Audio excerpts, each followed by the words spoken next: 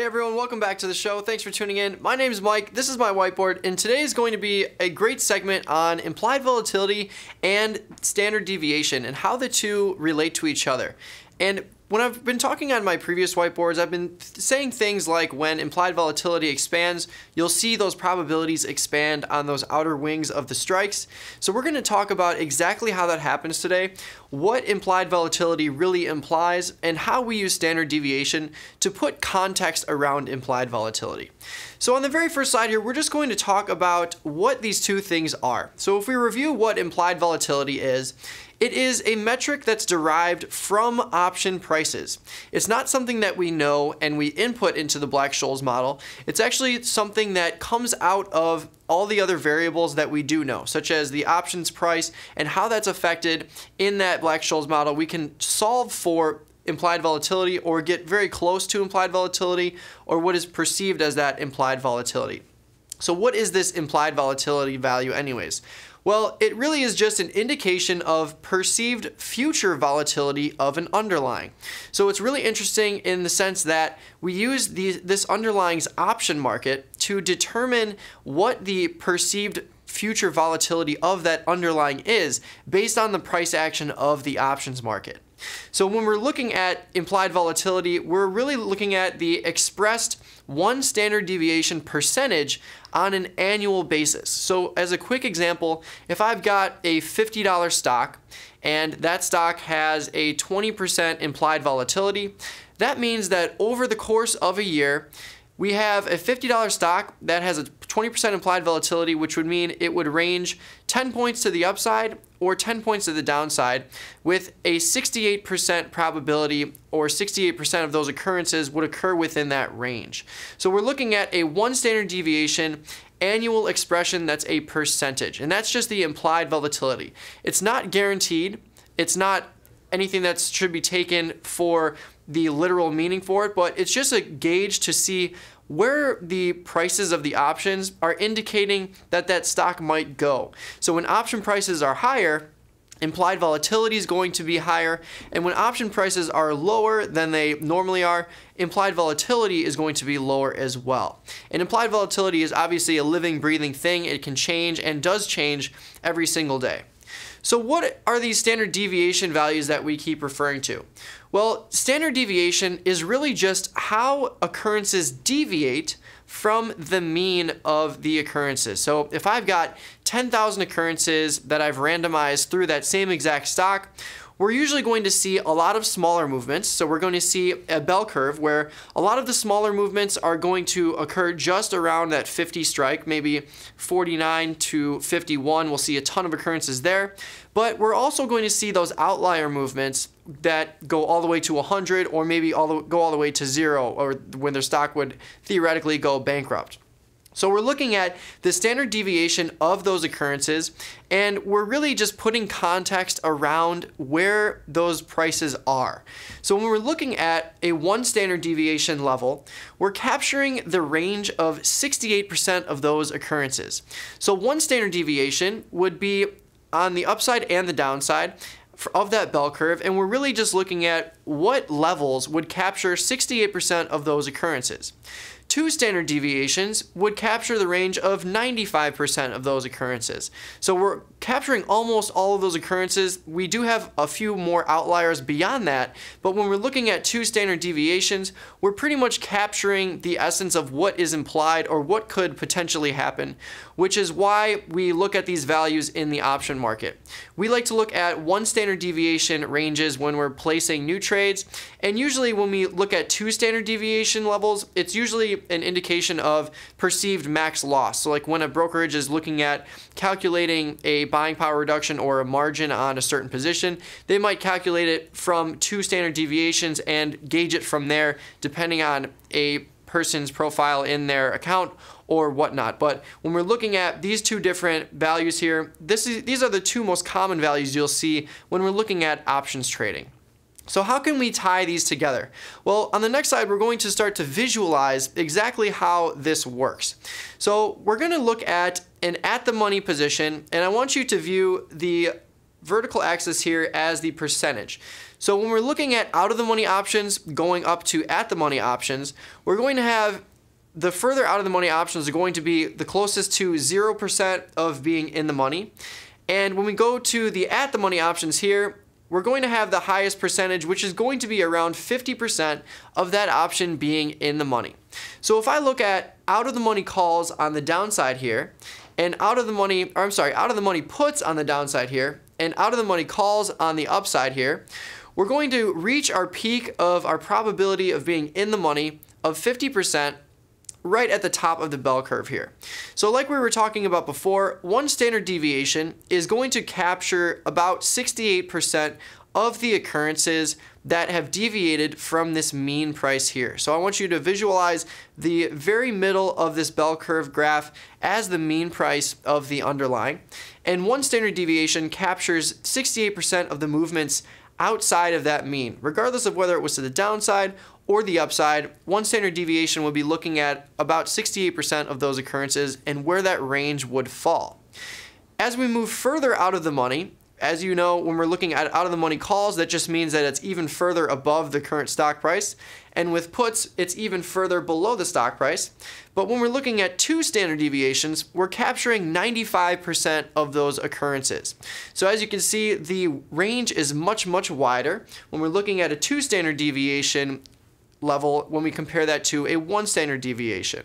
And we're going to have a lot more occurrences within this range than we would on this outside range here, because of course the further and further we go above where the stock price is currently trading and the further and further we go below where the stock price is currently trading, we get to those outlier moves, or maybe even further than this is what we would consider to be something like a black swan event or tail risk, if you will. So these are the different ranges, and I've got these probabilities up here because this is really how it relates to our options trading. So when we're looking at one standard deviation values, if I'm looking at just one side of the market, so for example, if I'm looking at selling an out of the money call and I want to sell a one standard deviation out of the money call, I would be looking at a probability of 16% of being in the money. That is what directly correlates to capturing this range here. Now, if I take that same value, 16% in the money, and I know exactly where it is on the call side, and I look to sell a put as well at the one standard deviation level, which would be 16% of being in the money on that put side if I'm selling the put, what you'll see is that if I add those two values together, which would give me 16% on this side, 16% on that side, add those two together, I now have a 32% probability of being in the money. Now, if you look at this value, 68%, when I compare that to 32%, if I add these two values together, I get 100%. So as you see, if I have a value of 32% of being in the money with one standard deviation, then I must have a percentage that covers that whole range of 68% of being out of the money. So that's how these two values relate. When we're looking at just one side of the market, we can look at the 16% probability on one side of being in the money and 16% probability on the other side. But when I combine those two values together, I have to add the probability of being in the money together and take the inverse to capture or give myself a good idea of what sort of range I'm capturing. So if I'm adding these two together and selling a strangle, for example, which is exactly what this would be, I would be capturing that 32% probability of being in the money, and that would give me a range of about 68% of the occurrences, which is exactly why we call it a one standard deviation range when we're looking at that strangle in this example. Now for a two standard deviation, it's even further out of the money, which means that it's going to have a smaller percentage of being in the money. So if I'm looking at selling a two standard deviation call, I would be looking at a call that has a probability of 2.5% of being in the money. You know it's going to be a much lower percentage of being in the money because it's much, much higher on the strike bar here. If we imagine this is our strike bar and I'm looking to sell an out of the money call, of course a two standard deviation call is going to be much further out of the money than a one standard deviation call. But just like the one standard deviation calculation, if I were to sell a two standard deviation strangle, where I'm selling a two standard deviation call on the upside and a two standard deviation call on the downside for the put, I would have to add those two together, which is what gives me that 5% chance of being in the money, because I've got 2% on one side, 2% on the other. Add those together, I get 5%, and that's what gives me that coverage of 95% of the occurrences. I'm just looking at 5%, subtracting that from 100, and that gives me that 95% occurrence range. So when we're looking at the standard deviation or two standard deviation, we're going to have different ranges and occurrences that fall within that range.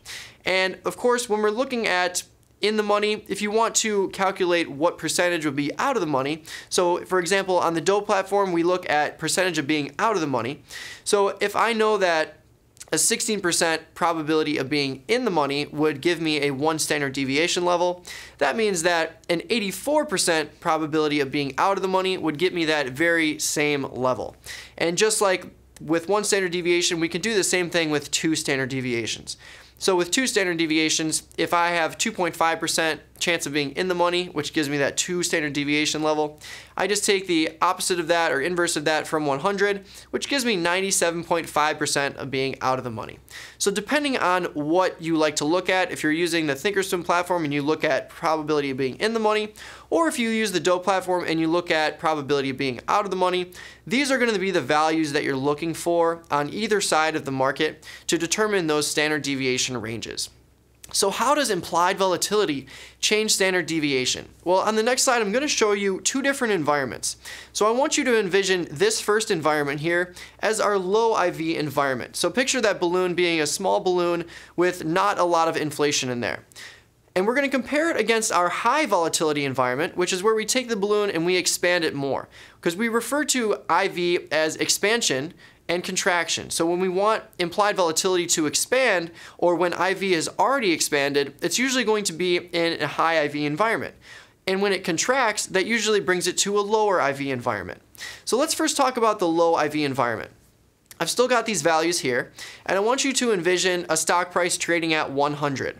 If I've got a low implied volatility environment, my 1 standard deviation levels could theoretically be somewhere around 105 and 95. So that gives me 5 points to the upside, and if I'm looking at the probabilities, let's say I'm on the Doe platform and I'm looking at the strike of, I'm looking to sell a 1 standard deviation strangle. So I'm in this low volatility environment, and based on the probabilities, I've got a 1 standard deviation mark when I'm looking to sell an out of the money call at the 105 strike.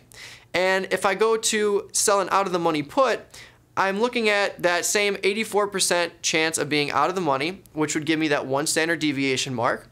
And that's going to be at 95. So as you can see, in a low volatility environment, if I'm looking to sell a 1 standard deviation strangle, I might be able to cover this 10-point range. So I might be able to sell a put at 95 and sell a call at 105 to capture that 1 standard deviation, or the deviation of occurrences from that mean price of 100.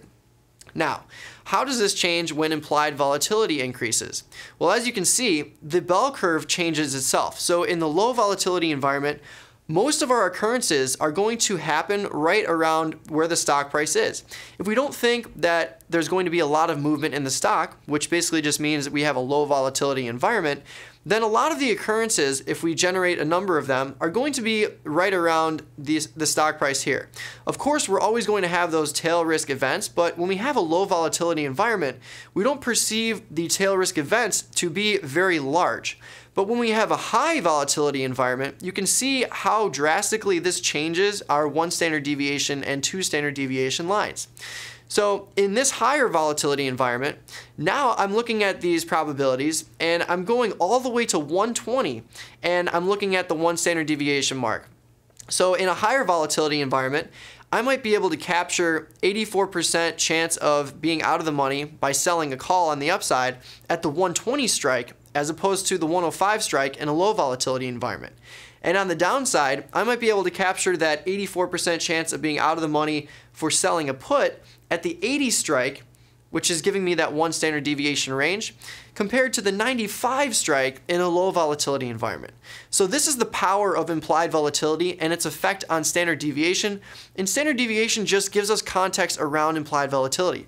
As you can see, implied volatility is much higher in the bottom graph here, which gives us that big wide range of 20 points to the upside and 20 points to the downside, compared to that low volatility environment where we're only getting 5 points to the upside and 5 points to the downside.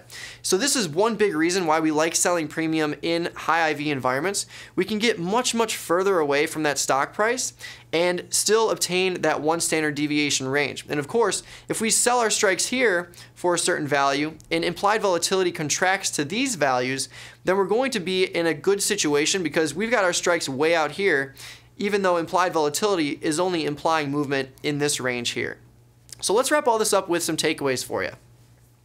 The very first takeaway here is, again, implied volatility is a perception of future stock movement.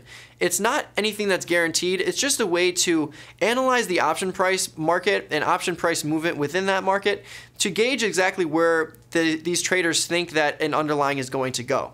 Standard deviation is just a way to put context around implied volatility. Just like IV rank gives us context around implied volatility, and so does IV percentile, standard deviation gives us context around those strike prices and how implied volatility will affect those ranges. And of course, higher implied volatility environments allow us to move much further away from that stock price and still get that one standard deviation range, as you saw as exemplified in that second and first graph there. So thanks so much for tuning in. Hopefully you enjoyed this segment. If you've got any questions or feedback, shoot me an email here or follow me on Twitter at DoTraderMike. We've got Jim Schultz coming up next though, so stay tuned and have a great weekend.